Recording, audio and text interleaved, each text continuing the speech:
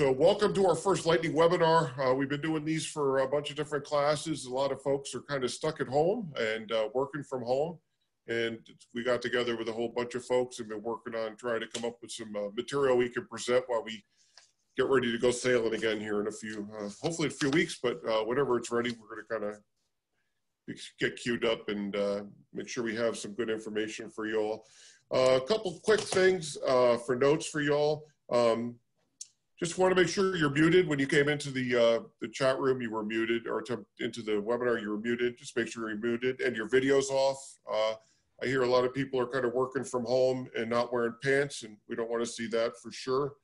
There will be the opportunity to send chat questions in during the webinar.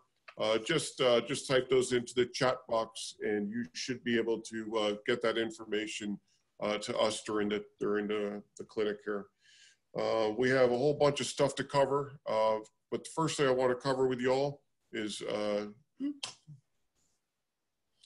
remember to pay your Lightning class dues. Talked to Laura in the class office. Obviously, we missed a fun time down in Florida and Georgia, and we really count on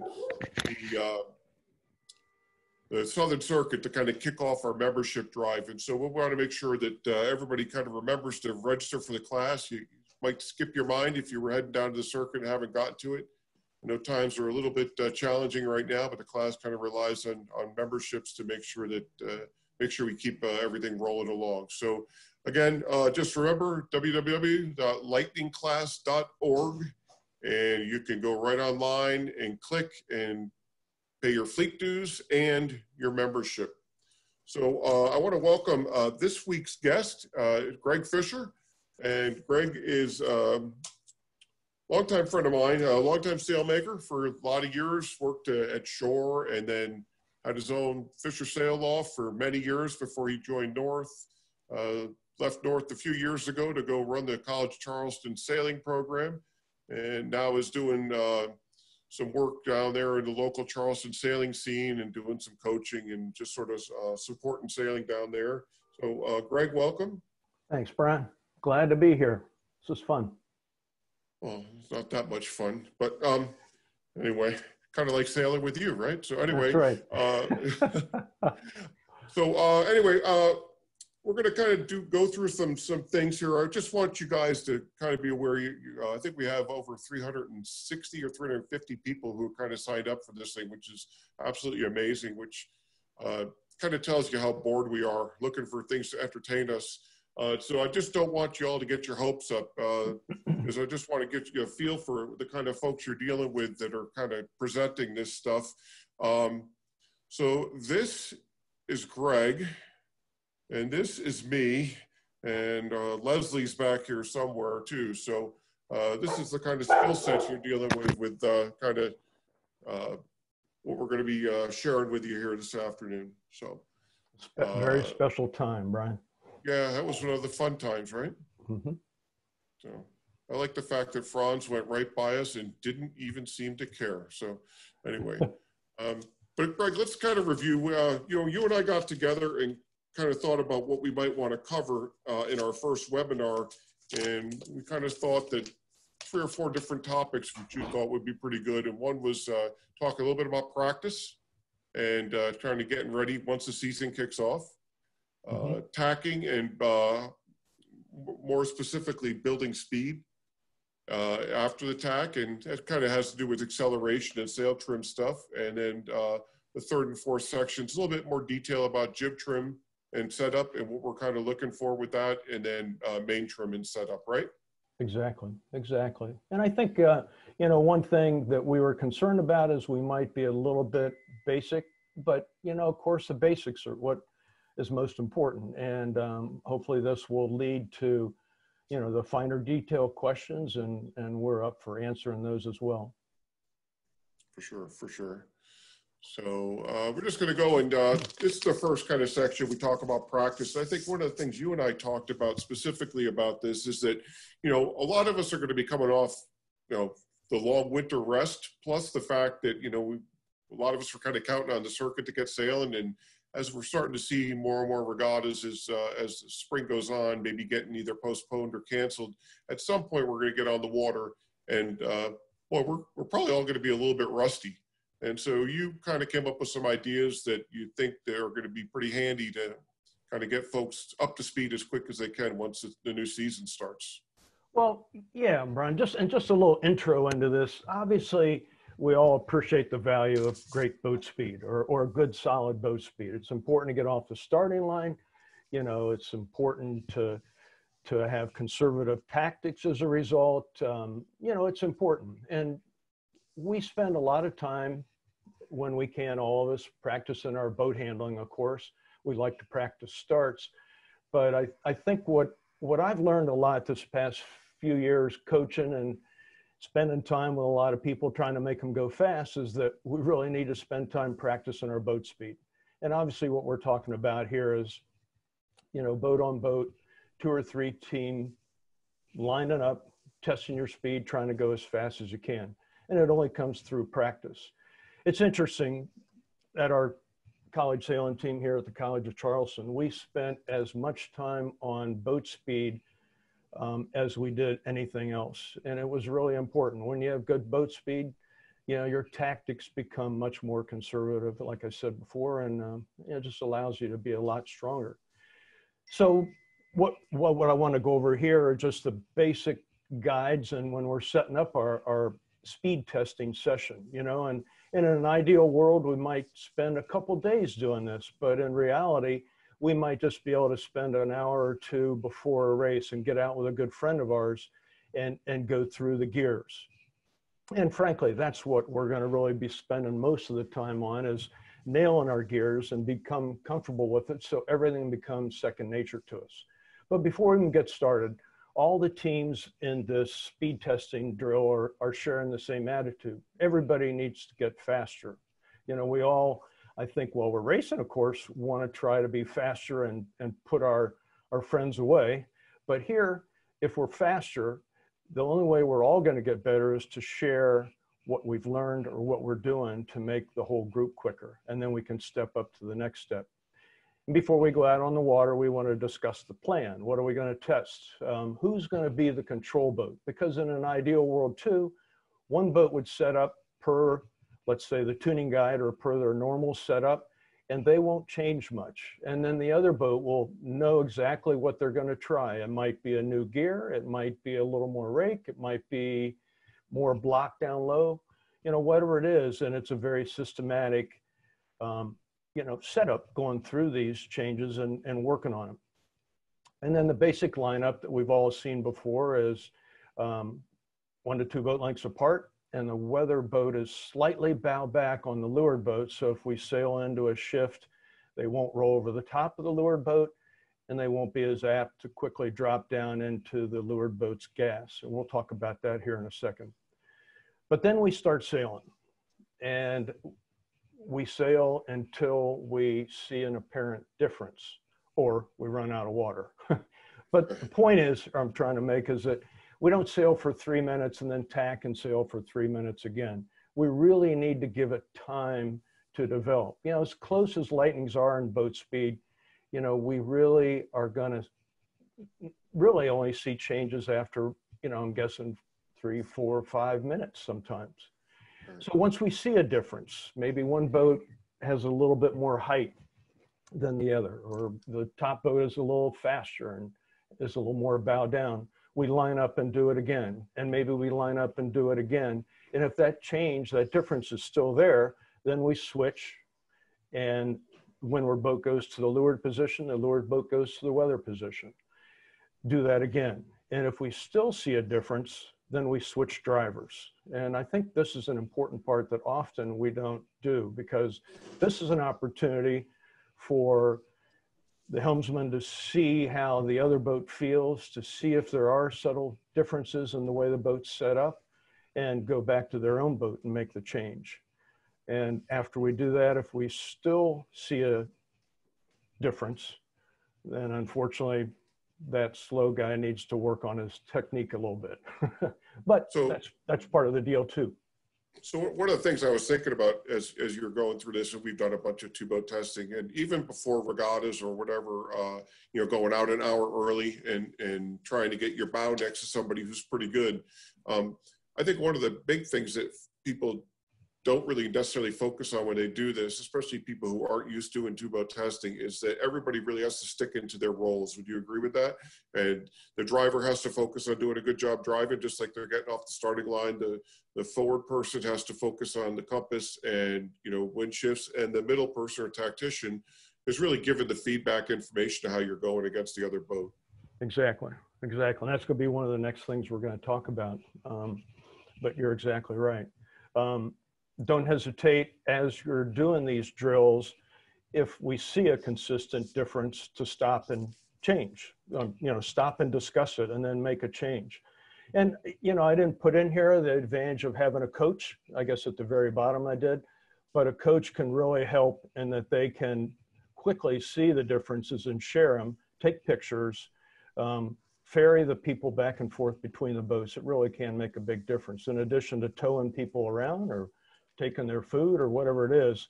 But the coach can really be an extra set of eyes. And then, like Brian said, it's important to involve the crew in all the discussions. Their input's important. They got to be watching the wind shifts, because a lift will make the weather boat look better and a header will make the lure boat look better, and we need to kind of be watching that so we know what's real and what's just coming because of the wind shifts. But what I think is really valuable too is when we're going through this speed testing with our crew, they can learn exactly what we need as far as the driver to make the correct changes. Like we'd like to hear, we're hopefully going, we're going higher and we're going faster, or we're going higher and we're going a little bit slower. I like to ask then, well, what's the net? That would mean who is at the end of the test, who seems to be the fastest, who's making the biggest gains. But for them to be able to be comfortable with what you need to change the setup, to change the gears, to adapt is really important. They need to know the lingo. And then at the end, to get together with the group and debrief is really important. And I really suggest doing it right afterwards, when it's fresh in everybody's mind, before they kind of get worn down and are ready for the end of the day, and talk about all the different things that you learn, and of course the coach will have taken pictures. Video is usually really good, and it is sharing, everything that they saw, and actually ideally leading the debrief. But there's a lot of opportunity to really make a lot of gains here. And again, boat speed is really important and deserves to have the same attention practicing as anything else we do. Well, that's the other thing too, I think, Craig, is that, whether it's, a Tuesday night race, where you can get out 15 or 20 minutes earlier with some hot shot in your fleet, just to make sure you're competitive speed wise. And I think all of us have kind of, hey, can you go upwind with me? Can you go upwind with me? Before a regatta, but I think putting the work in beforehand, even if it's for a half an hour or an hour before every fleet race, you kind of make that commitment. It's hard enough to find the time for a lot of folks to get out and kind of practice. I'm always, I've been somewhat envious of the folks up at the Buffalo Canoe Club, and after, this summer, I got a little bit more of a taste of it, but, a lot of the gang up there with David and Tanner and Jenna, how much they practice and go out and sail against each other, which has gotten them so much better, so much quicker. And I think that no matter whether you're up at Buffalo Canoe Club or, at Riverton or wherever, you could still make it happen and spend some time, even if it's a half an hour every time you go out, to find somebody to go make sure that you can try something to make sure you're going faster. So absolutely. You made a comment, Brian, earlier that the cool thing about our class is that people are anxious to share what they know. You ask a question, they'll do their best to help you. And the switch in drivers, it's really unusual that one of our better sailors wouldn't take the time to jump in with you to help you make sure you got your boat set up right. And yeah, I guess that might reckon on where you're at, right? I mean, you might not want to do it at the Worlds or North Americans, but at the no gas or private tuning or something like that. So I'm sure that anybody would swap out and spend a few minutes with somebody else. So I know my crew would be anxious to get me off the boat. So anyway, we just wanted to touch a little bit on that, and I think more than anything, reinforce the importance of practice, right? And reinforce kind of a system that you can work with to try to get each boat and each team a little bit quicker and more consistent, I guess, right? Right. So, right. So next thing we kind of touched on, Greg, was tacking, and more specifically about building speed, right? And kind of what we needed to do with the sail plans, because we're always, either whether coming off the starting line or coming out of attack or leaving the dock, you're always trying to figure out a way to get the boat to build speed. Exactly. So, exactly. It's interesting. We watched this video that's coming up here of Jody going. This is Jody practicing in Paracas before the Pan Am Games. Jody, Ian, and Skip, and it's interesting. We're going to see some beautiful tacks. They're well practiced. They're well oiled. They do a great job. But what we're talking about here is not only the tacking, but this. I would call it acceleration. I like the way Brian calls it speed building. And when they come out of the tacks, you can tell the boat really doesn't lose much speed. You'll see, as Brian said, the main and the jib are both eased the equal amount. They're both eased. The leeches basically match each other in shape. The slot's symmetrical. It looks really pretty. But that part about evenly matched, I think, is the important part, because when they come out, you'll also notice that Jody's helm is right down the center. And that allows the boat to accelerate straight on. So I just want to make sure that we've got some a decent streaming here. We have a question, Brian, about the video. Does everybody see the video? I see it. Yeah. Are you getting it, Greg? I can see it. I hope everybody can see it. Okay. But well, hopefully we'll get some feedback. We just so you guys know, obviously we're still getting used to this whole thing, just like everybody is, and we wanted to make sure we had some streaming video. We've been working pretty hard to try to make it work out pretty well, so we can pinpoint some stuff. The other thing that we some of us have dogs. Mailman's here. Sorry. So anyway, no worries.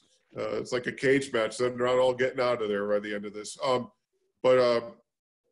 The streaming video was pretty important for us to make sure that kind of works. So anyway, let's go back here, Greg, and maybe you can kind of point out a couple of things that going into attack, coming out of attack.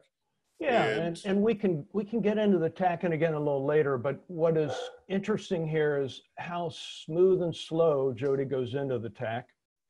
And if you notice that the tiller isn't really much over the side of the cockpit, so it's not like it's jammed over. The video is kind of small, but what is most important here, I think, is the wake is flat. There's no big gurgle coming off the rudder, which would tell you that she's forcing the boat into attack. And then when it comes out of the tack, we see she eases the main quite a bit.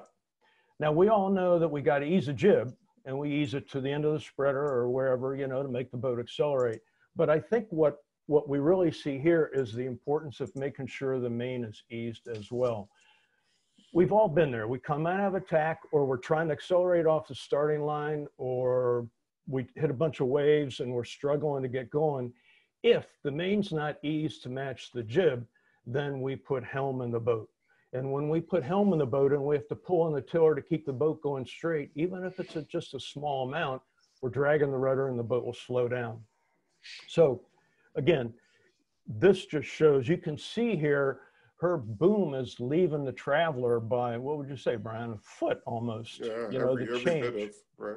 So that's the important part. Yeah. And it's interesting, if I could just say this about a tack, when we roll tack small boats like a 420 or an FJ in college, they roll so hard that often the rudder leaves the water. So when they flatten themselves out and squish it flat, if the boat isn't balanced, if the skipper hasn't eased the main to match the jib, then they really have to yank hard on the helm to keep the boat going straight. And frankly, as we watch them practice, often that's what we look for. Yeah. And you pointed out, Greg, obviously, I mean, they're still kind of finishing the tack, and you can see how straight the helm got. The other thing I want to point out, we'll see a couple of pictures later on, is that, Ian here has done, keeping that jib wicket twisted open, and the leach profiles, how they match, right? Yeah. For acceleration. So we'll just kind of roll through this. Greg, what are your thoughts about how they came out, and maybe more importantly, how flat that team is coming out of the tack? Well, that's a great goal, is to make sure the boat is flat, and we talk about where the chine is on the water, and the weather chine is just about touching the whole time. And we'll see more of that through this talk, and how important that is. And they did a nice, firm, I like to call it squish, where they flattened the boat out. And it was, even, if you count, I think it was like 4 seconds after they completed the tack that Jody trimmed the main end. So she gave the boat the time to get through the gears and get up to speed. Yeah, it's almost like once Skip pressed the rail down, Jody, followed suit by just, pressing the leach of the main and loading the boat right up. Exactly.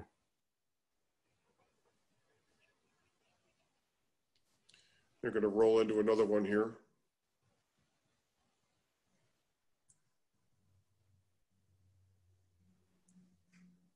That was really nice.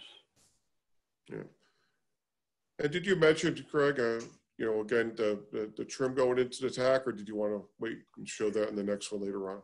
Well, we could touch on that, and I think we'll see it clearer near the end. But what we like is to help the boat steer up into the wind, so you don't have to use a lot of rudder. If you watch Jody's trimming the main harder and harder, so it's basically almost two-blocked, and that puts helm in the boat to make it turn up.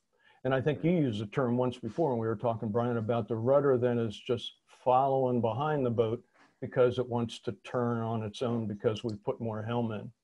Right, loading up the leach and just trying to get around that center of resistance. The other thing I just wanted to note really quick is how loaded the main stays through the whole tack, almost to the point past head to wind. So I'm just going to run it here a little bit.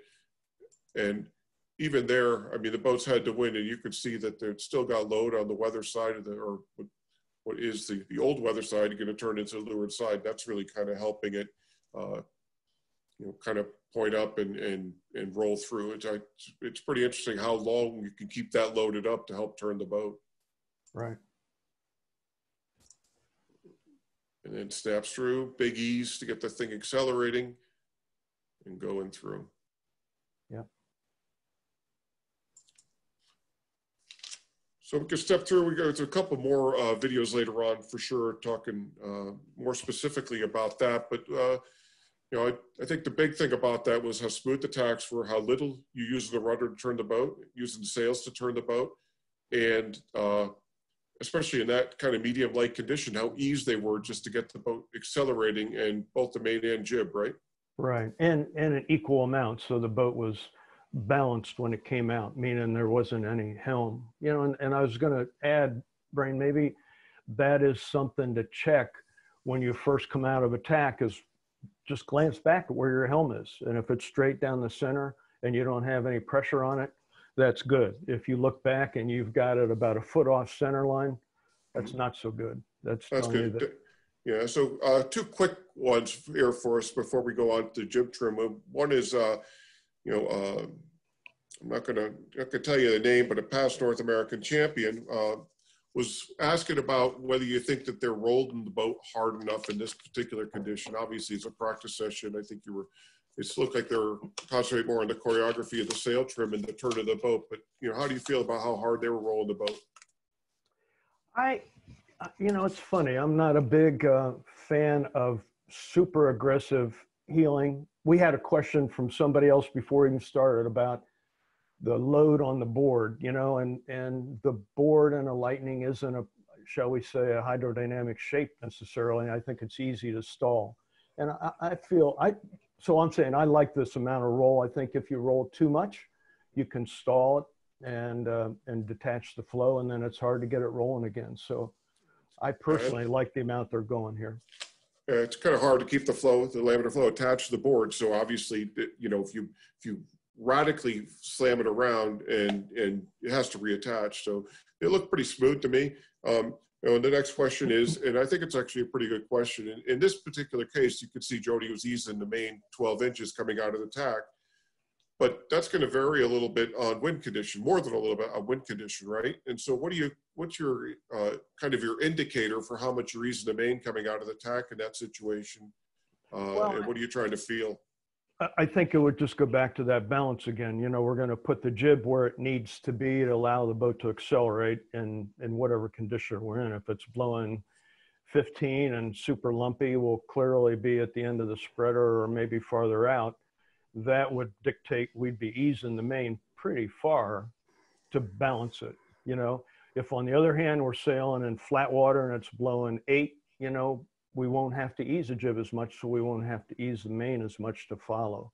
But I think the driver has to feel the load in the helm and the load in the main sheet to know how far to go out. So it's hard to say that, you know. Right. So it's not like in 10 knots ease this much or whatever. It's just a whole bunch of things that the boat's telling you. You're going from a flat tack, let's say on port, you know, and you're trying to get flat onto starboard or relatively flat as you roll through it. So you know, obviously you're using your crew weight to flatten the boat and, you know, only putting power back into it. So like I said, it could be, you know, 6, 8 inches, could be 12 inches, could be, you know, 18 inches if the boat's really stopped. It's just, I always use the idea that, you know, if I come out of attack or if I'm trying to start off the starting line, it's just like leaving the dock, right? You don't just push off the dock and trim the main in all the way hard. You ease it off and get the boat going, and then you can trim on. So it might be, you know, a start-stop kind of drill. So, yeah. So anyway, let's slide into jib trim and setup, and we talk a lot about this. Hopefully, we have some folks who are bow people on the boat, and maybe we have some things that you guys can kind of look at, or what we look at insofar as making sure the jib is kind of set up right. So here's the U.S. Pan Am team again. And again, thanks to Greg. Obviously, we have a lot of images and pictures, recent pictures. Greg was coach of this team during the games, and so has a bunch of great shots. So maybe your first couple thoughts on, first of all, the overall picture here, Greg, which I think is a very pretty shot, and then what we're kind of looking at on the jib. Well, I think if we look closely at the jib, and I wish the picture was big enough, we could see the telltale flowing, and we'll get to that here in a second, but looks like the leach of the jib's in probably 4 inches or so, which appears to be appropriate. Jody's trimmed the main to the point where, once again, the helm is straight down the center line. The wake is flat. I think it's interesting to note how flat the boat is as well. And then the other thing that we're looking at too, which is pretty cool, is Ian's looking up through the spreader window at the leach of the jib. Skip's looking forward for breeze, and Jody's focused on the luff of the jib and probably the water in front of the boat. And you can see everybody's doing their thing and very focused. But I think, you know, you pointed out in the Tacking video how symmetrical the leach of the jib, the entry of the main is, and the leach of the main. And all of this has to add up to a nice balanced helm. Obviously, Jody's got a pretty balanced helm here. The other thing that strikes me, and I think that's the other thing I try to, it's hard to impress on people how flat they're sailing that boat. I mean, you were there. I mean, it looks like maybe 8 knots at the most of breeze. It doesn't look all that terribly windy in this particular shot. And I'm thinking because they have the jib trim so tight, it's pretty flat water. Right. But boy, they're leaned out there pretty good. Right. Right. So we'll go to the next image here, Greg, and this is maybe a little lighter. Yep, a little lighter. Jib's clearly eased out. Again, I wish it was a little more perfect picture, but you can see we're maybe, what, about 3 inches, 2 inches from the end of the spreader. Again, wish we could see the telltale, but we'll talk about that here in a second. And once again, not to beat that horse, but look right where the tiller is, straight down the center line. And what is interesting about this that I guess I'd love to point out is they have heel here. And I bet you all three of them would say maybe they have a little more heel than they would normally have in this, especially in this flat water and medium lightish air. But Jody has trimmed the main so the helm is still neutral. So whatever's going on with the heel, whatever's going on with overpowered or underpowered, the tiller basically still needs to be pretty close to neutral. Right, and there's not any kind of backwash or anything coming off the rudder. So even though they're heeled, maybe the chine's out of the water 2 inches or so. That, you know, it's not like the rudder's just following the centerboard at this point. And that's you know, probably the best thing it can do is to get maximum speed. You know, again, I'm pointing out a couple of things that, you know, you talk about tips for crew and stuff. How focused Ian is on the jib. I mean, he is zoned in to making sure that the jib is, you know, driving the boat, and he, you know, he's probably tweaking it a few millimeters or a few centimeters every couple of inches, to, you know, every couple of boat lengths, just to keep that flow going. Right. So we'll talk a little bit about what the key indicator, but you know, everybody's doing their job, and the helmsperson's job in this case is hold the tiller straight, right? So exactly. So here's a boat that's pretty flat, and that's great. But maybe let's talk a little bit about something that may not look as spectacular. Well, I think going back to what you were pointing out about the symmetry of the slot, that is the exit of the jib and the entry of the main, or the leach of the main, leach of the jib. Clearly in this picture, Alan has the jib eased out to the end of the spreader. And we got to say this first before we go any farther. All these pictures are just a snapshot. So it could be that the jib just got eased out, or could be the main just got trimmed in, and we just have to capture it right at the right time so we can comment on it.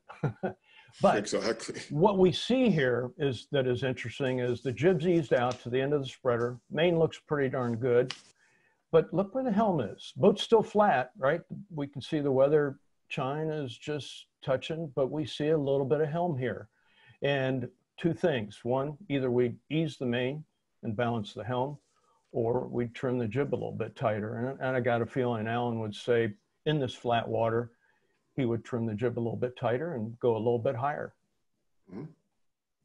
Yeah, for sure. I mean, in this particular case, and you can see now a little bit, you can see the telltale on that jib, which we'll talk about here in a second, but that's out, you know, spreader tip.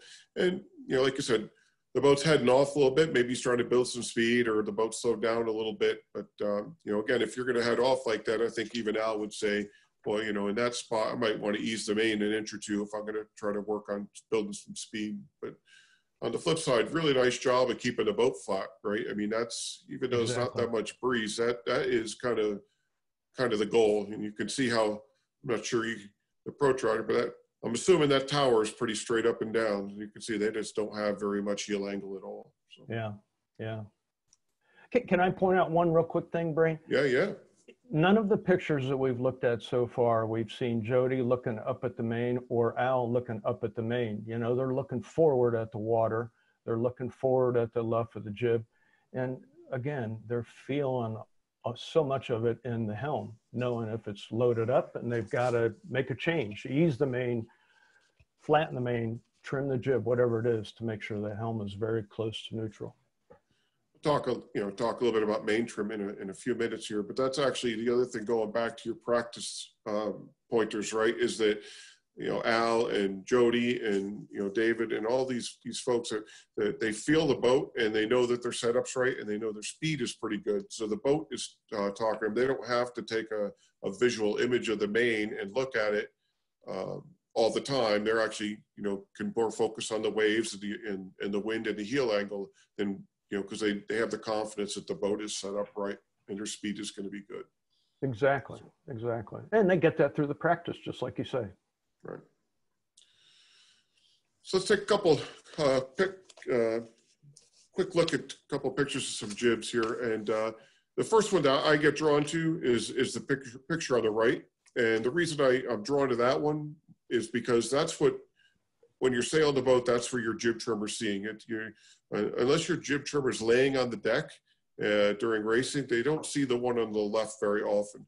Obviously, that picture helps us understand head stay sag and sail shape and all kinds of stuff like that. But that's not really the image you're seeing when you're sailing. And one on the right-hand side is kind of the trigger of what we're kind of seeing. And that image kind of helps us with a lot of things, right, Greg? I mean, flow off the leech, head stay sag, and a few other items.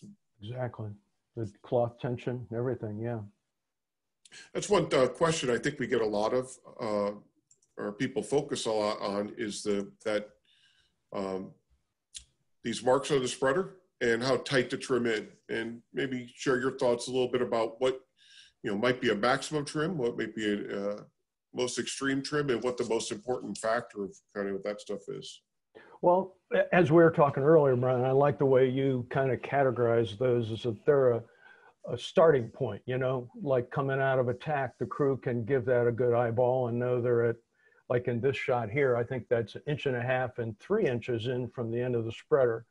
And you could say go 3 inches, go 1.5 inches, go to the end of the spreader. But those are good starting points. That telltale is huge. That's going to be the final guide, knowing that you've got it nailed just right. And you could almost say that in an ideal world, you'd almost be like hunting, if I could use that term, where you'll be trimming the jib until the weather tail or the leech telltale would just start to stall. And then you just ease it slightly out until it flows. And that way you'll know that you're always as tight as you can go without closing the slot, but you're never over trimmed. And there's never a point, when you say, Brian, where you want that telltale stalled. I can't think of, I mean, for a very short period of time, very flat water, and, you tried to pinch Chet off for a minute because you finally got him behind you or something like that. But, once you start stalling this telltale, the slot's going to close down, and it changes the whole, what the wind sees on the wings, the sails. And we'll talk a little bit about the relationship between the slot and the jib and the main in a little bit here. But for sure, people ask, how tight am I trimmed? And I know, sometimes we'll be sailing and I'll say, where are you out of the spreader? And, Leslie or Laura might go, well, I'm 1 inch in or I'm 3 inches in. And I'll say, okay, trim it in more, is the telltale still flying? And that's what their indication is, always to make sure that telltale's flying. And they'll, for sure, if I say I want it 4 inches in, they'll let me know for sure that telltale ain't flying anymore. So, but if this is not flying all the time, or on the flip side, if as a jib trimmer, medium light air conditions, you sail at the Potomac Cup at the Dock Gilbert or something like that, and you're kind of shifty lake kind of sailing, that jib is in and out all the time. So it's almost like flying a spinnaker a little bit with less throw on the jib sheet, obviously, but you ease till it streams, then you kind of maybe trim it in a little bit and kind of work that communication with your skipper. I'm eased, I'm outside the spreader tip, I got to ease more to get it flowing, and that kind of communication. But if you don't have one of these on your upper jib batten, you need one, because that's your gas pedal. That's going to tell you if you're going fast. So yeah, that's huge. Yeah. Picture on the left, obviously, like we mentioned, it doesn't really, not something you're going to see when you're racing, but obviously a pretty shot, nice smooth sail. Couple things we talked about, Greg. You can see this top telltale flowing, and that's probably in about 1.5 inches or 2 inches on the spreader tip. And we wanted to talk a little bit about these steering telltales, right? These streamers here, and maybe you want to touch on what you're looking for those streamers. Yeah, and it's kind of fortunate, I guess, these two pictures match up, because like Brian said, we're 1.5 inches in from the end of the spreader, and the picture on the right is roughly that as well. And one might say that is in the lower side of our groove, which means we are in, as Brian would say, a speed building trim, which is important, especially in a lightning when we're trying to get acceleration going, like we talked earlier. So at that point, we're steering low, so both telltales will be going straight back. That is, the leeward telltale will have flow over the bottom of it, the weather telltale will have flow over the top of it, and they'll be even. This isn't necessarily pushing the boat to the highest pointing ability we have. We are in a mode to accelerate and build that speed. So as soon as the boat gets moving, and maybe we'll trim the jib in a little bit tighter to 2 inches, 3 inches. You can see the tape on the spreader here on the left side picture. Then we'd see the weather telltale start to dance a little bit more, which would tell us we're moving into the upper side of our groove, right, Brian? And then, Yep. and that's where, frankly, you're going to be living, I don't know, 70% of the time, and then say 15% of the time we're going to be in the lower end of the groove accelerating, and in the other 15%, I added that up right, I hope. And the other 15%, we're going to be trying to go as high as we can, and maybe both telltales will be stalled. But the point is, we're never just steering in a straight line, and the telltales are just a guide for us. And obviously your jib trimmer being on top of that. So here's something that can happen every now and again. We're talking about this weather telltale moving up at 45 degrees, most of the time, and then maybe streaming back to get a speed build. What happens on your boat when the lured telltale stalls? Maybe I should ask Joanne, what happens on your boat when the lured telltale stalls? She'd be the right one. She would either say, push the tiller away and head up. Yeah. Or it may mean that we need to ease the jib a little bit. Right. Or if we really want to be technical, what that can mean as well is the jib is too flat in the front, and it's like the groove is too narrow. But I guess your point, Brian, is that you would never really steer the boat with that lured telltale stalled unless there's something a little bit out of whack. Yeah, I can't is that really fair to say? Yeah, I can't really think of a time where I really want that lured telltale stalled, and if that ever happens, I'll say, you got to ease jib, ease a jib, and then I'll get, well, I'm already at the spreader tip, and I'm like, well, I can't turn the boat up yet, or whatever. There's always that communication going on with me and the jib trimmer.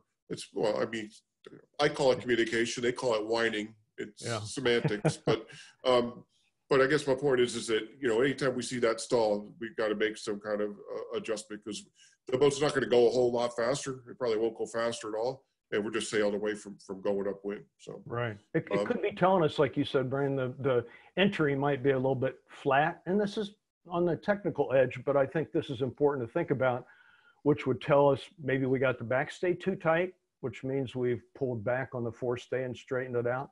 Maybe our wire tension's a little bit too tight. Maybe the cloth tension's a little bit too tight. And Brian, do you think this cloth tension here is close to being too tight on this pretty picture? So for me, and you and I talk about this because I get these crow's feet ideas from you. But these bottom 2 or 3 snaps, I think generally speaking, for the conditions most of us sail in, until we start pressing weight up on the rail, I'd like to see a couple little crow's feet out of these bottom 2 snaps. And for me personally, I don't mind this being smooth up in this upper section. If the draft's a little further forward, it's a little more forgiving to drive to. And for some of us who can't drive all the time, and I just find it a little bit easier to drive to. I think if I get those crow's feet, then I kind of know that I don't have it on too tight.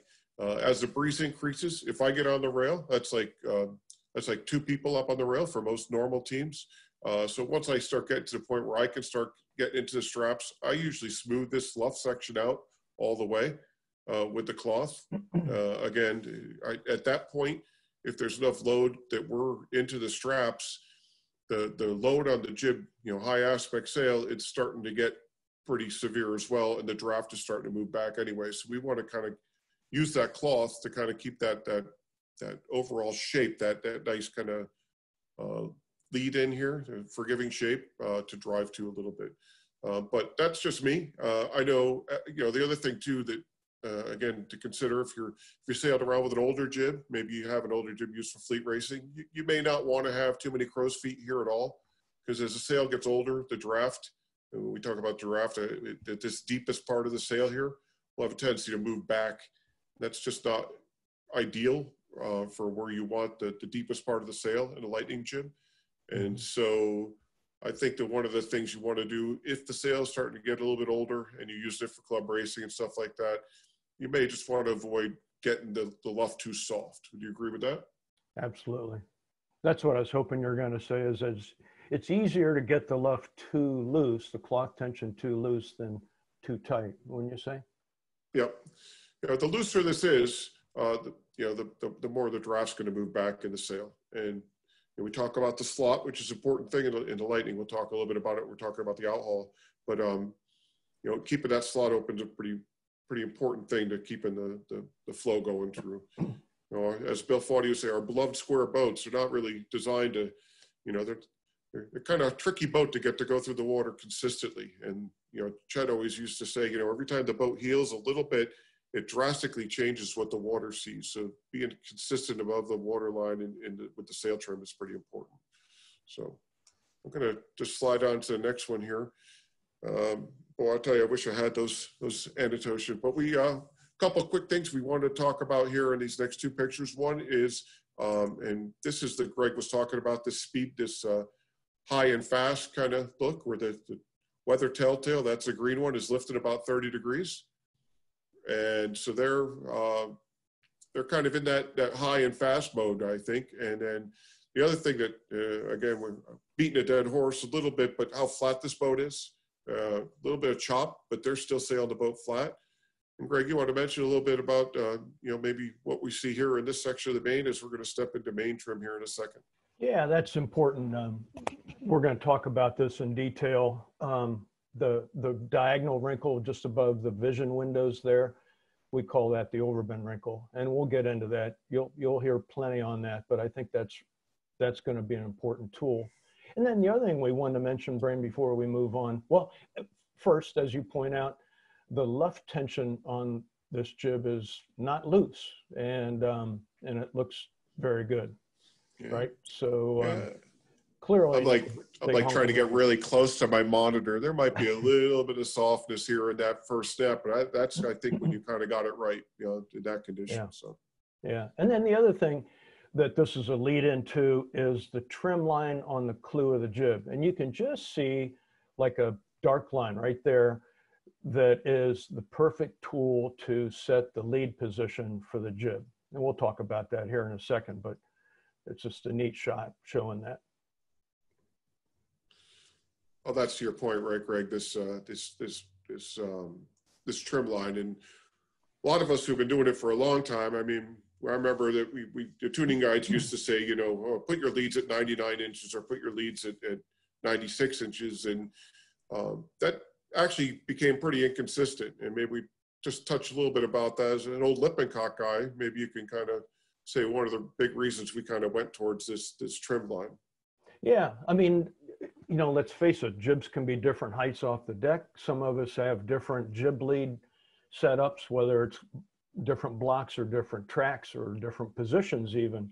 Our rake might be a little different, and if you think about it, just an inch difference or inch and a half difference in rake can affect where that lead position. So the measure from the bow to the lead position really doesn't apply. But if we set the lead so it's a direct extension of that trim line, we're going to be spot on every time. And one thing I just want to add is where that trim line came from. I think a lot of us might think that came from some point, some percentage down the luff. And that's not, no, we were actually out doing our speed testing, our practicing, and we looked at each other and said, man, we're going pretty fast right here. And we pulled a batten out, laid it on the jib sheet, drew it right on the clew of the jib, went back and transferred it in the old days to the patterns, and then Ched in the new days would transfer it right to the cut sheet for the jib, now as it's cut off the computer. So it's truly the right position for any jib, at any time, except would you ever say, Brian, in a breeze, you'd ever move it back at all? Well, you and I talked about this the other day, and I don't want to get too long-winded with it, but again, I think it depends a lot on crew weight and your sailing style. I personally don't move the lead back. I end up doing it with twists, but again, I'm sailing around a whole lot heavier, 99% of the time than most folks are. And when it gets to the point where we need to kind of get the lead moved back, I just prefer to ease the jib a fraction and get the twist the sail off at the spreader with the sheet. But for sure. I think in lighter teams, sort of flat water venues and stuff like that, moving it back a hole or two, but maybe not even a hole or two. I'm just going to switch the slide real quick. Is you can do that. I think you mentioned you've done it, and I think that's okay. The problem stems, and again, I'm going to reference Ched, is that when this lead gets too far back and you get too far behind that line, what ends up happening is, and I'm sure everybody's had it, you start pulling too far directly on the foot.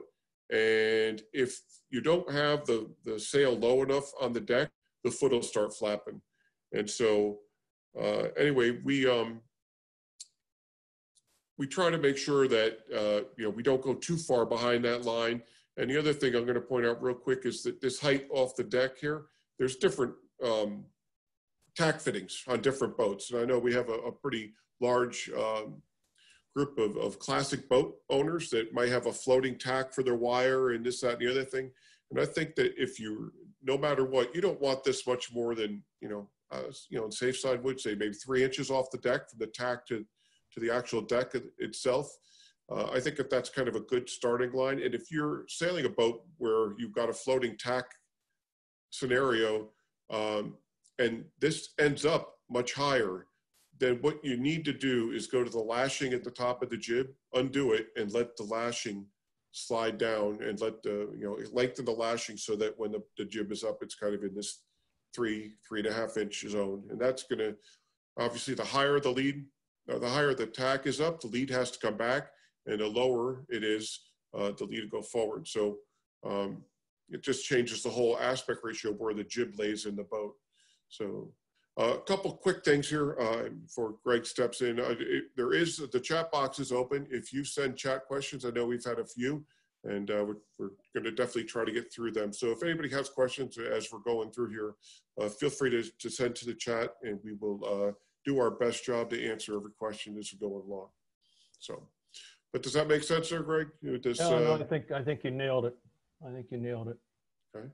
This is, actually Greg and I were laughing about this picture a little bit because, first of all, it's the St. Pete. This is the old pier over here, which should have been mostly done by the time we would have got there this year.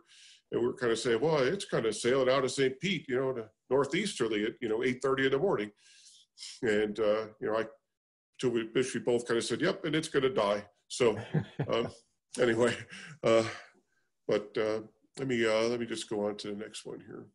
So that's a lot of the stuff we talked about jib trim, and hopefully there's some good tips and useful stuff for people to start thinking about as we get closer to the sailing season. But we'll talk a little bit about mainsail trim here and setup. And again, if you have chat questions, feel free to send them in. If you have questions you don't want to send to chat in, you can always email us anytime.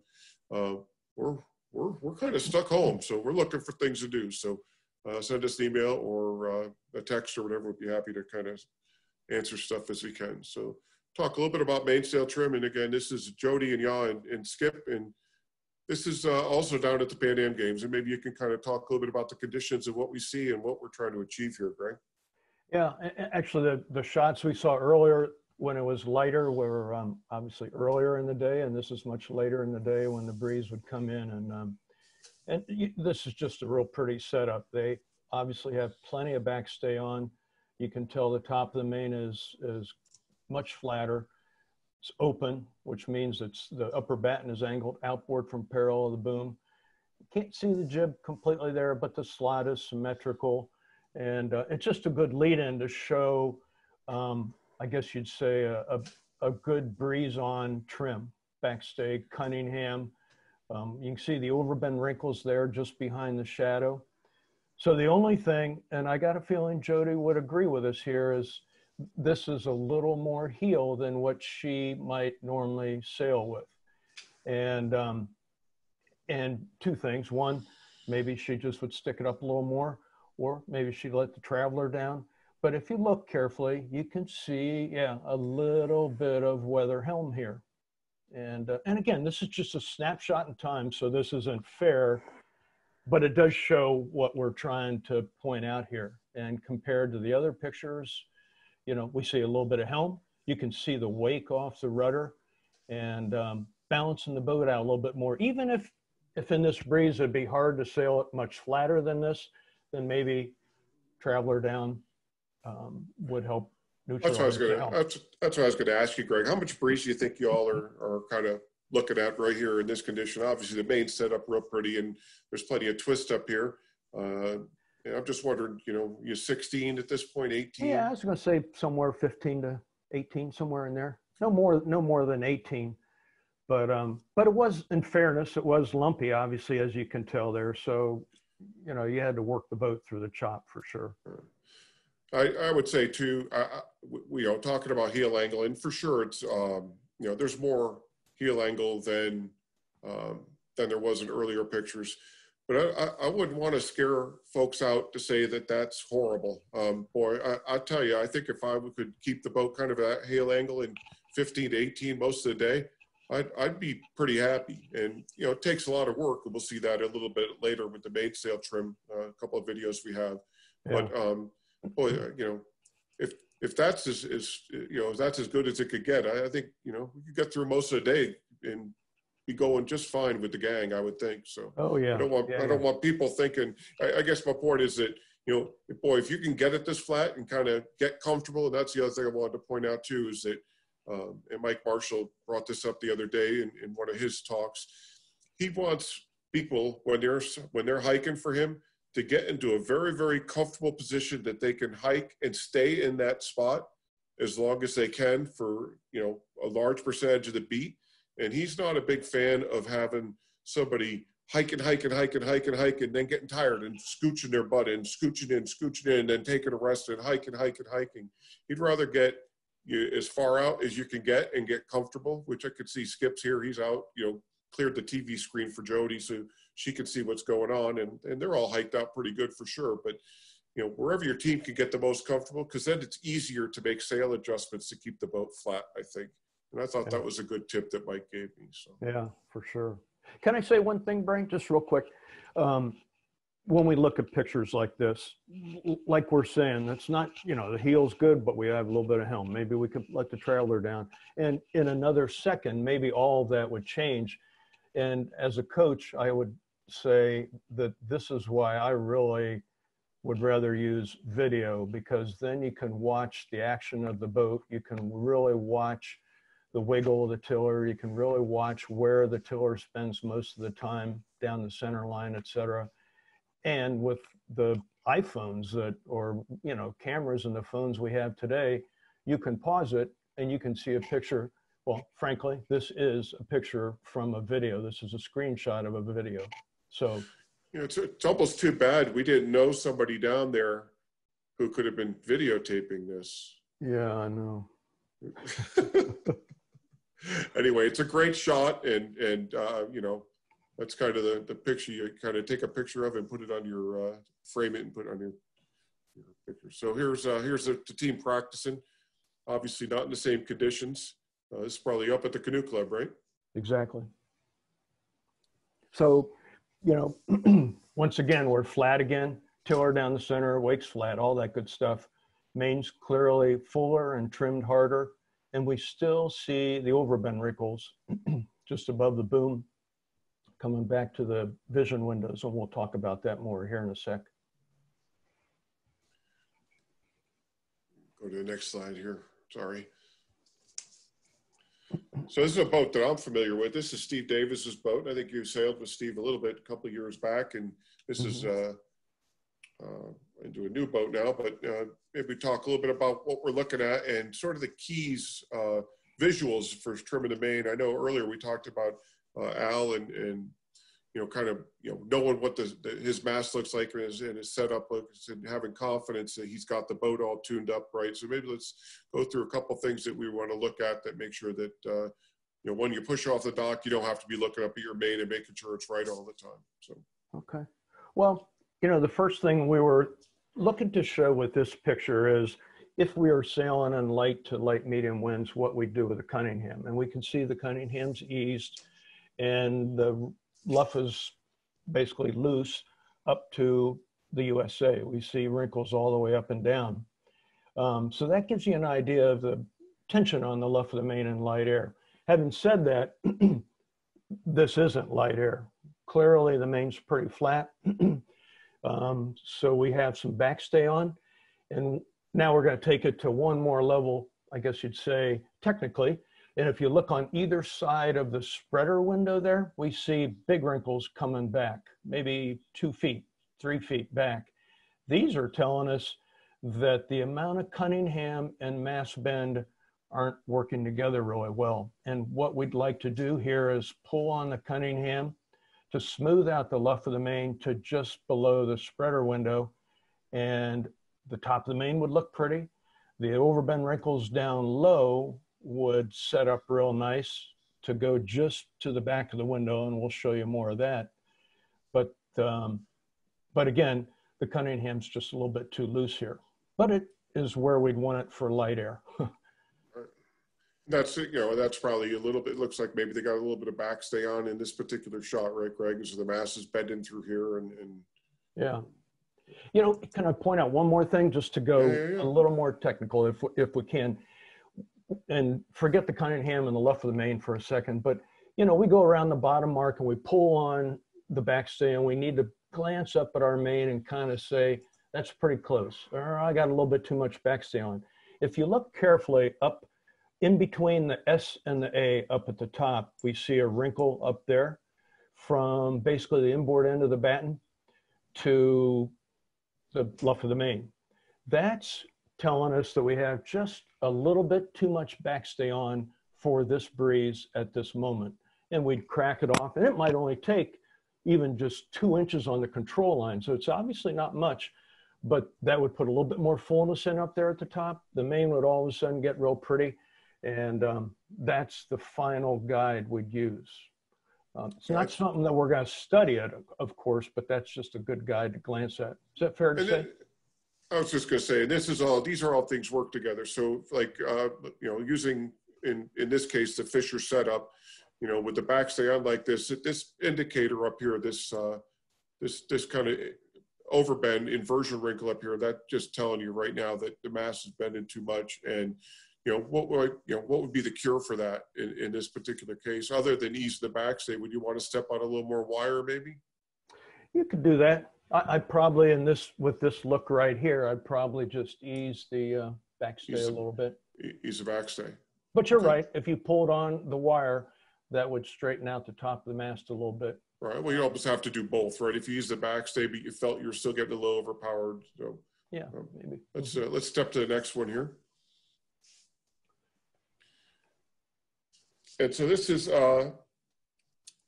Spain's bending pretty good here. You know, I think the backstay is definitely on here. Let's take a talk a little bit about what we see here, and the twist and these overbend wrinkles, right? Yeah, this is obviously clearly way exaggerated, but sometimes it's not unusual if we don't glance up at the main in a lull and ease the backstay off at the right time. If we're in a really puffy, shifty condition where it's up and down a lot, it might not be unusual to see this every once in a while.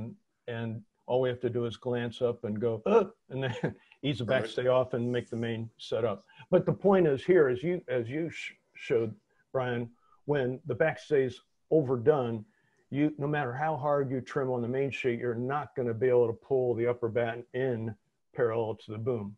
You know, it's going to be open because the sail is so very flat up there.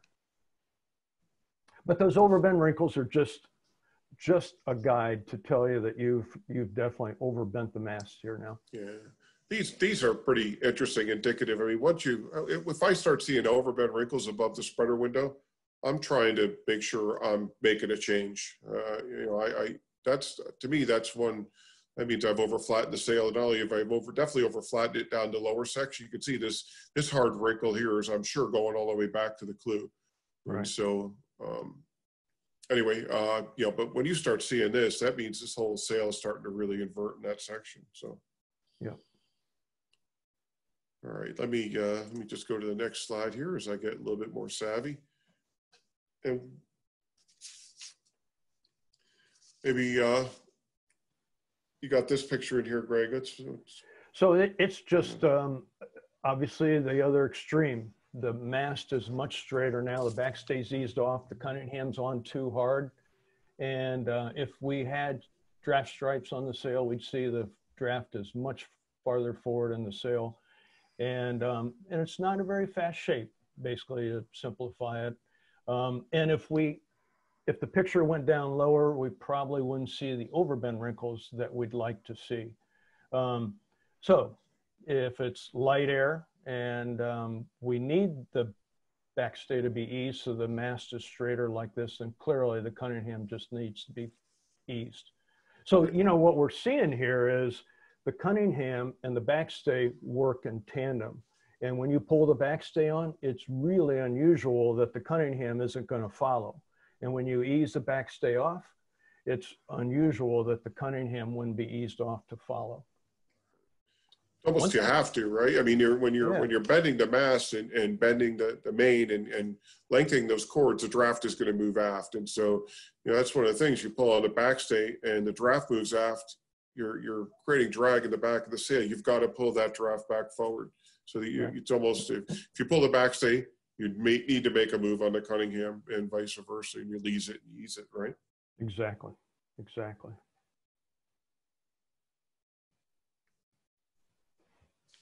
So this is actually a pretty good looking sail. This doesn't look bad at all. I mean, a little bit of overbend wrinkles in the upper section here, but I'm not sure if I'd be all that panicked about it. I like how the exits kind of looks pretty and smooth. And you know, for me, the big indicator again, if I'm sailing and I don't know anything about anything, if I'm looking and I see these overbend wrinkles back to, you know, the middle of the main window or just, you know, past the middle of the main window, then I know I'm kind of in the ballpark of getting the mast set up right for the main. Yeah.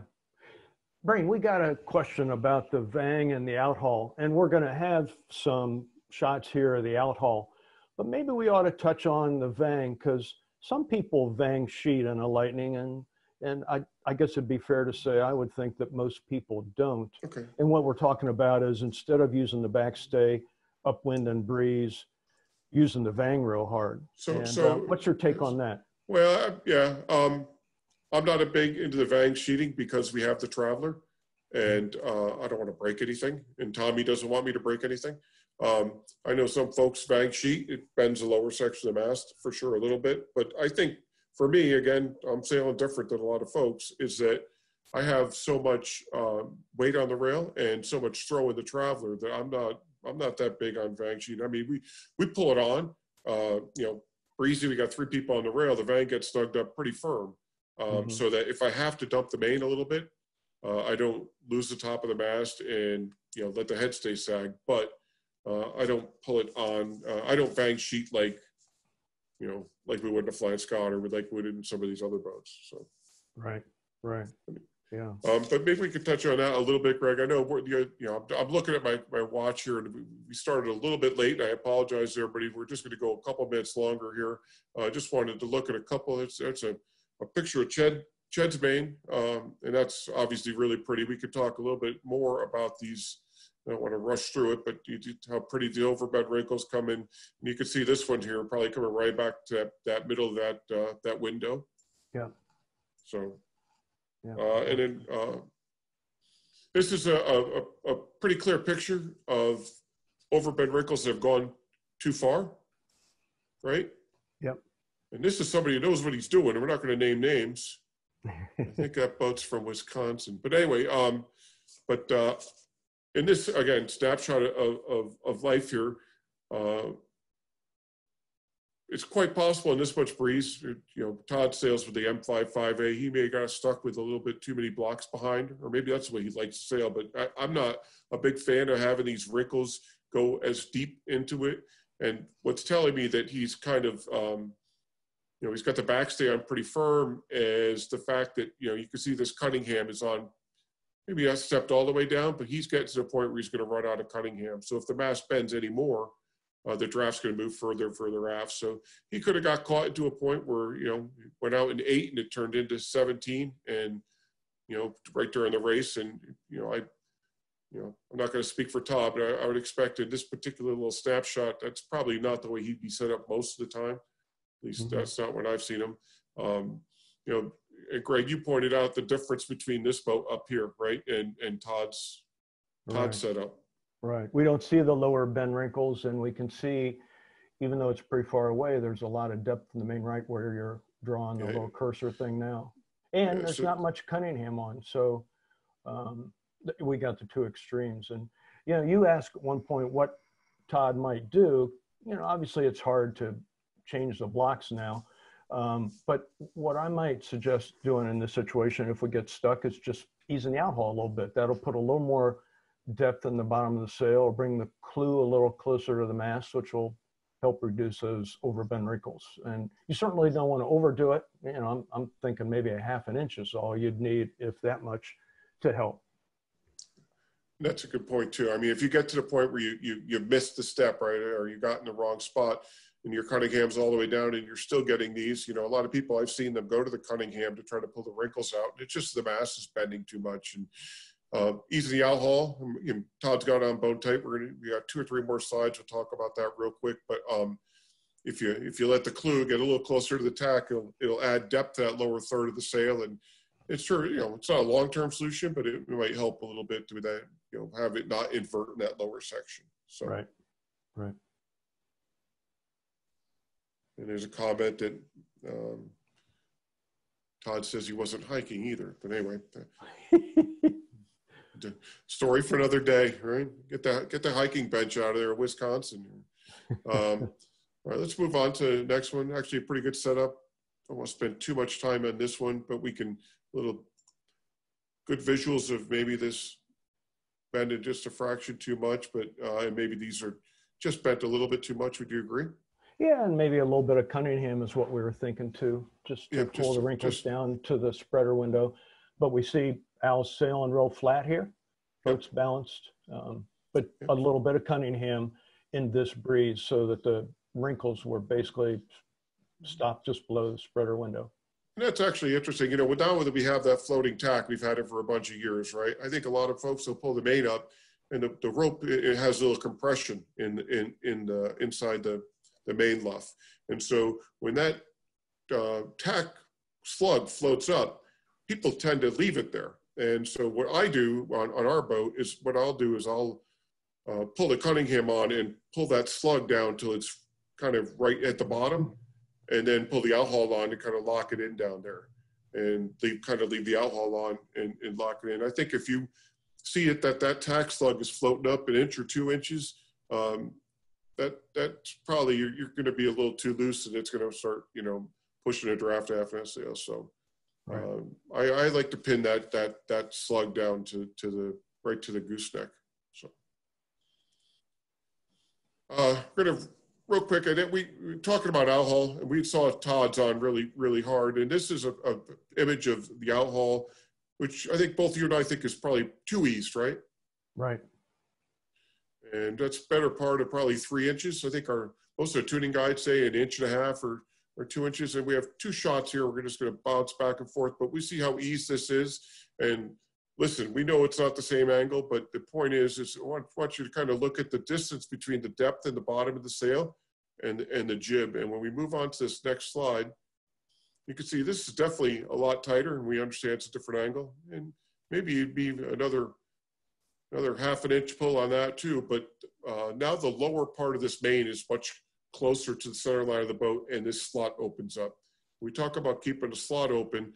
You know, in this picture, with the outhaul eased that much, you trim the jib in hard enough, and you sometimes get a little backwind in the main. And so you add a lot of depth, a lot of drag to the main, and there's plenty of depth built into the sail. You don't need to ease the outhaul to add depth to the lower part. When you ease the outhaul, and much more than this, all you're doing is adding drag. And not only that, but you're also closing down the slot a little bit. So what do you think about, I mean, you think this is probably just about as easy as you'd want to see it? Yeah, I think so, Brian.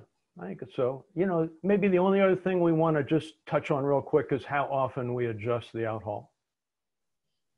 Okay, never. Never, yeah, I was going to say, perfect. It's truly, unless there's a huge change in conditions, which would involve waves and breeze, I think you're going to adjust the outhaul. And even downwind, and there are people that would disagree for sure, but I think Brian and I both feel the same way. The outhaul is the last adjustment we'd mess with when we turn and go downwind. You know, it's got to be pretty light. It's got to be to the point where I don't like to use the outhaul unless we're sailing angles and we got to push the pole forward.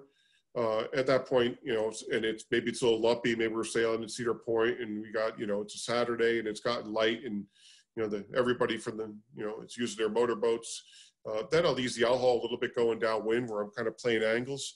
And you and I have been through this, you know, the problem with easing it downwind is you turn to go upwind at the leeward mark and invariably you forget to pull it on. And right. so, you know, you turn around that mark and you just got this big parachute of dragginess in the lower section of the main. And that's not all that spectacular, I don't think. Right. So just slide on. This is the last one or two images. And again, we appreciate you guys hanging in. I know a few folks had to drop off and we went a few minutes longer than we wanted to, but boy, we start talking and we can't seem to stop ourselves, which a little bit. But anyway, this is also leaving St. Pete, which I think we all wish we'd been doing last week. But Greg, you gave me a tip in this picture, which I actually didn't really think about that much, but I do it, and I just want to hear your thoughts about, you know, bridle height and how you kind of set it up. Well, I guess first, Brian, I just would want to say that I would look at the Traveler instead of it being the tool to depower the boat. It's the tool to balance the helm. When we start to load up the helm, we let the Traveler leeward to help balance the helm. So it kind of gives us an idea of really what we're trying to do with that. But we'll see in a video here in a second, and it's a short video, we promise, why we like to see a little bit of distance, like 6 inches between the block on the boom and the block on the Traveler. And we'll show you that. We just like to be able to trim the main in if we're heading up into attack like we saw earlier, or if we got a pinch for a little bit. It just gives us the opportunity to over trim the main if we want to. And this spot right here, Greg, this you got maybe 4 or 5 inches of distance between the boom, or how much more sheet you can pull on, right? Right, exactly. Gotcha. Yep. So here's two different examples. Same boat, 2 different skippers. Right. We have, it is funny. This would be Larry McDonald's boat, same main, different places, different people sailing it, but it's a good boat to test with. But so the picture on the left is my brother Matt sailing in a lot of breeze here in Charleston, tuning up with Jody before the Pan Am Games. Travelers down. We mentioned, somebody just asked a question about twist. We can see twist in both sails. It doesn't look it right here in this picture, but it's thumping pretty well. I'm guessing this was a solid 20 right now. So the Traveler's down. We talked about waves and twist. This is going to make the boat forgiving to steer and forgiving to get through the waves. Boat is still flat. We can tell the jib is not far off the end of the spreader. The other picture of Larry, and this goes to Gustavo asked about twist. So you have to kind of look at it, but Larry has the Traveler to windward here a few inches. He's eased the sheet so that the top of the main will open up. It's light air, obviously, here, and pulling the Traveler to weather will allow him to ease the sheet and get that twist. Notice how flat he is, even in that light air, and he was pretty speedy right now. Tiller right down the center, wakes flat. I know we're beating that horse pretty hard, but of anything we say, that's pretty important. I was just, you know, you and I looked at both these pictures, so I'm like, wow, it's thumping pretty good there with Matt, to the point where he had to turn his hat around, and which interesting look. Hopefully we'll see that again. But and how flat Larry is, that can't be much more than, you know, 4 knots of breeze in that one. And Larry obviously knows how to do it, but just trying to keep that centerboard straight in the water. And you know, to Gustavo's point about twist, the other thing I want to point out here, which it's a great spot right behind Larry, is how the leech of the jib and the leech of the main kind of really match up really well. They're both kind of opened up just about the same amount at the top third, and matching up and keeping the twist the same. So anyway. That's good. That's good.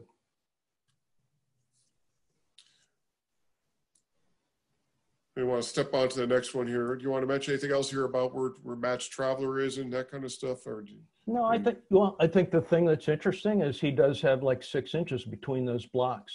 And obviously Larry has at least has more than 6 inches between the blocks. So, you know, that just reinforces what we're saying. Then, But you know, both boats are flat. I just don't think we can say that enough. yeah. So the other thing too, Greg, and you may have mentioned it while I was looking at my notes here real quick, but obviously to get the boom to center line and to have that extra 3 or 4 or 4 or 5 inches of throw, you need to pull the bridle to weather. Right. So you're still focused on getting the boom to center line, which Larry obviously has the boom right over the rudder. Rudder's dead straight. But this traveler block is, you know, 4 inches, 3.5 inches to weather just so he can get the boom. And you know what, I've been, you know, tacking the traveler, it can be a bit of a pain in the butt, medium light air, you know, like, you know, the crew has to uncleat it just so you can get up, this, that, and the other thing. But I think it's pretty important to be able to have, like you said, that access thing. And we'll show that in the video about why that's important. Yep. So, and Matt's stoking along there, and both boats really flat. So, all right. So this is Matt again. Yep. Okay. Yep. Well, this is just maybe you could lay out a little bit. This is Charleston as well, and a practice day kind of training, which goes back to our very first slide, right? I mean, here's Matt, who obviously knows how to sail lightnings, and he's out practicing. So yeah, there you go. Yeah. And it's blowing hard. This isn't the same breeze that we saw in that previous shot, but it's pretty windy. And I think the reason Brian and I wanted to put this picture in here is that it's puffy too. It's very shifty and puffy, and it's just interesting to watch Matt work through that video. Okay. That's me. Okay. Hang on. I'm trying to make it happen here. So there you see boats flat, helms down the center again. Watch the end of the boom. Sorry, that was me. Well, we got the picture. Yeah, that's great. But if you can just see the end of the boom. I think one thing Brian pointed out here is that you can see this puff approaching, and when the puff hits, Matt has the main out of the cleat when it hits, and he lets the boat right there climb up into the wind. If you see that right there, it isn't like he's shoving it up. It isn't like he's trying to hold the boat down. He's letting the boat climb, and then he eased the main sheet out. Look at the twist in the main up there. That was good. Yeah. There's two things I noticed there for sure. One, and I think you pointed this out when we were going through the video. This little light spot here, you can see, you know, the boat's standing up and the traveler's down a little bit. You'll see what Matt's next step is to get the traveler up. So let's just take, hopefully we can do that without changing the slide. So there's that little move, right? He just loaded that boat back up and got it back on its thing. The other thing is, you pointed out, which, you know, I when I've sailed with different folks, I try to tell them, you know, when the puff hits, there's two things you have to do. One is not fight it, right? You don't be pulling the tiller and creating drag with the rudder. And the other thing is you got to unload the sail plan so that you're not fighting it. And those are the two things Matt does. And Matt's really narrowed the window of how he's done it. You know, it's very subtle. You know, it's a little bit of an ease on the main and just not fighting the rudder, just letting the boat kind of control, you know, let the puff taking the boat up here. So here comes the puff, and there's going to be 3, 2, 1. He's going to let the boat ride up a little bit, ride up a little bit, ride up.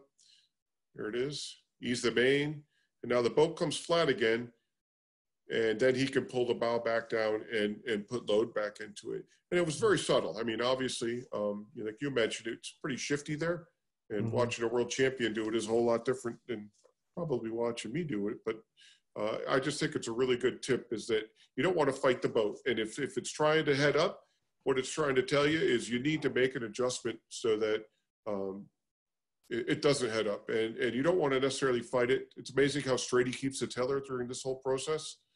And kind of, you know, he's kind of jerking it around a little bit, trying to keep the bow down a little bit. But he's dumped the main off enough so that it's taken the load off. And there's just a lot of twist in the sail. So for you history buffs, that's Fort Sumter to the hard left in that picture. We don't need to go back and see it, but just okay, it's kind of cool. Okay, so a quick question about traveler height, Greg, and maybe you can kind of address it. How much can you change the height of the traveler off the deck, and is there, you know, obviously wind conditions, how much backstays you're pulling on. But what do you think the range is from the end of the boom in light air? How far is it off the deck, and in breeze? And this is a pretty good breeze. And we can see Matt's got it up, trimmed down pretty good, and versus light air. What do you think the range might be? In my humble opinion, this is part of the reason we always leave distance between those blocks, because if it gets windy and our traveler's high, then we're going to two block, and that's one more adjustment we have to make.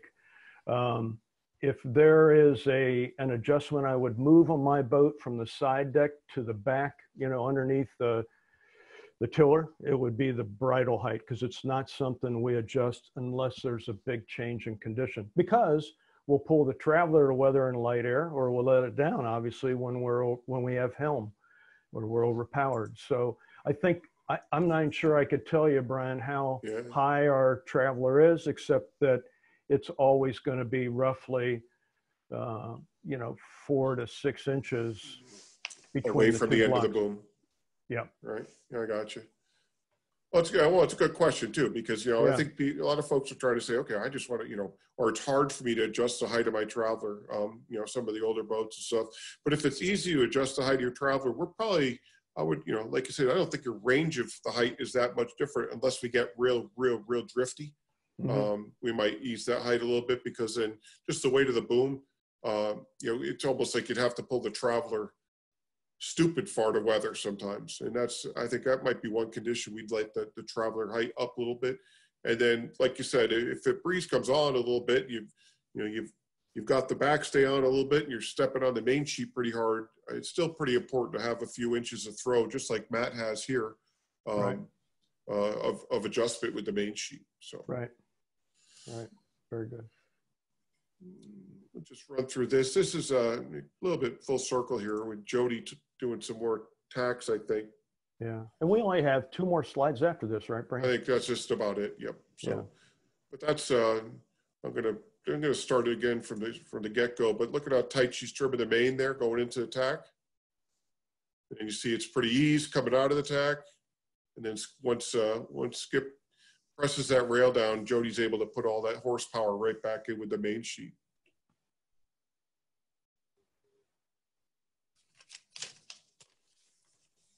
I think they go into another one here, right? Yeah, and if you notice how slow the first part of the tack is, I think that's really important. It makes it easy for her to keep the boat balanced when she comes out and she eases the sheet out. Trimming the main hard right there, helping to leach the main, turn the boat. There it is, two blocked right there, and there you see, what is it, 1.5 feet off the traveler there. Yeah. So that's good. That's good. Yeah, just going to run this one through one last time. Big, tight, keep the leach load on, and then just dump the leach load out. And just like you're leaving the dock, get that sail twisted and get the boat back up to speed. Skip and Ian are going to press it down, and now Jody's going to pull that main right back in. Nice. It's a nice look. Yeah. All right. Hey, Greg. Yeah.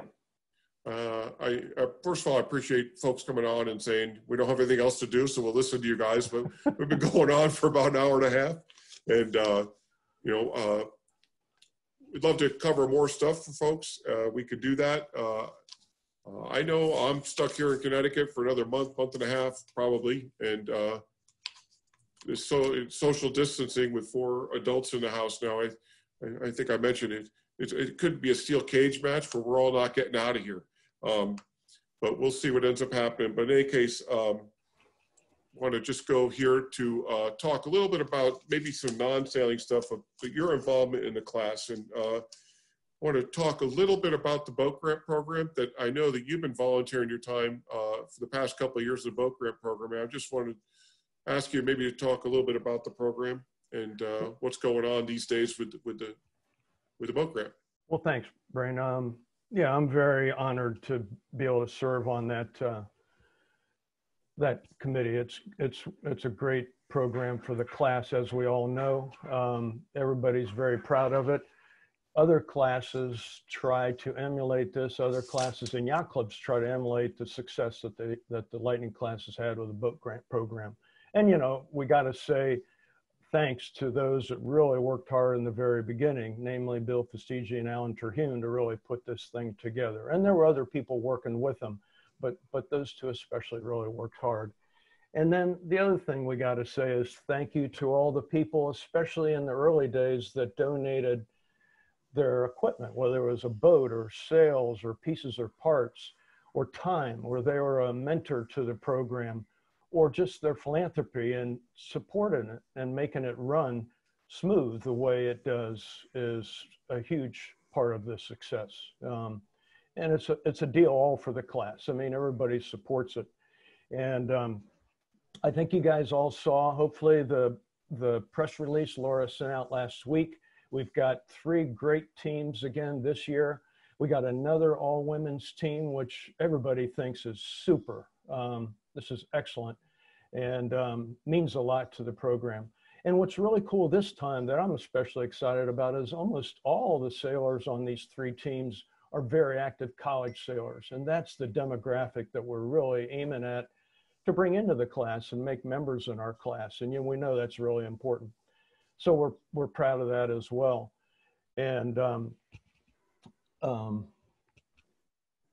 I lost my train. Well, there's a lot of. No, I'm sorry. What I wanted to say. One of us has to talk. We're live. Yeah, sorry. But the other thing that we've done recently that I think is exciting is we've really upped the equipment. We have had 2 boats. Both boats have been refurbished, so they are in excellent condition, ready to go race hard. And we've actually bought a brand new boat that we'll take delivery on this summer from Tommy. And we've gotten all new sets of sails last year. So it's just one more opportunity to bring the program up to a level that when the kids come into this and they want to race against everybody, they have excellent equipment that will allow them to compete at the highest level. So first, just to say it, thanks to everybody that's helped support this program. We really do appreciate and look forward to your support as we go forward. It's a great program. And, when we've been at the North Americans and regattas and we see the numbers of kids sailing under 30, it's just huge. So yeah, it's kind of fun. And I'm going to put you on the spot a little bit. There's a few other volunteers in the boat grant program. I know Maddie's involved still, right? Yep, Maddie and Laura's a big part of it. Bill Fastigi's still a part of it. Bill Foddy, Carl Allen, and Caroline Patton, who is a former boat grant member herself. And what's kind of cool about Carolyn, her the all-women's boat grant team are all University of Vermont sailors, and Carolyn's the coach there. So it is, it's pretty cool. It is cool. Well, I appreciate your volunteering to do it. Obviously, the class couldn't have a better person kind of helping that whole program go together. So the other thing that I do want to mention, and I'm going to circle back to this, is the importance of everybody getting online as soon as we get off. Hopefully, you've had a glass of wine or 2 and you're feeling a little bit happy about maybe spending a little bit of money and paying your class dues today. And boy, if you want to, there's a whole bunch of opportunities to fund any of the different type of programs. The boat grant program, I know we have a bunch of funds.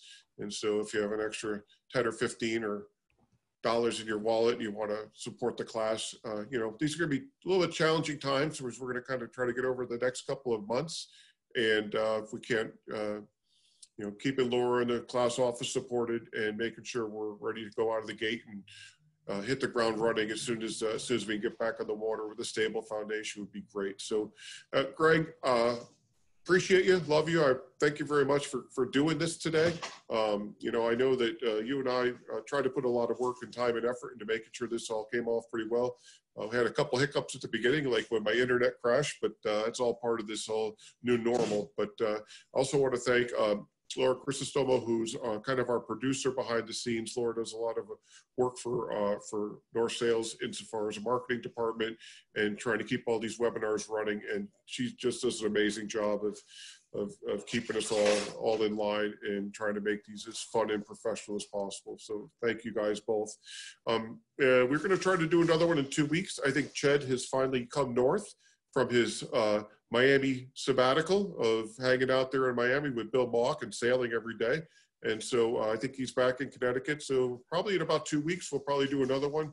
We'd love to hear from you topics you want to hear about. I know a couple people sent some questions in. We will definitely touch on all those questions that got sent in for the next one. And we will, anybody else that says, hey, you know, I'd love to hear more about this, or, you know, can we talk about this? We'll touch on any subject you want. And so we, you know, like I said, probably about 2 more weeks, and we'll try to get Ched, and maybe, you know, if Greg's still sitting around, maybe he'll come on board as well and answer questions. We'll get our next victim, so to speak, lined up for you here in a week or so. So again, thanks everybody. Greg, thank you. Thank you, Brian. Good job putting this all together. And Laura, thanks for making it happen. And thanks to everybody for joining in. Certainly, we all hope we'll be out on the water sooner than we're being told. All right, guys, so do me a favor, be safe, everybody, and check in, email me questions, and we will see you soon. This is the Lightning Webinar signing off. Be good.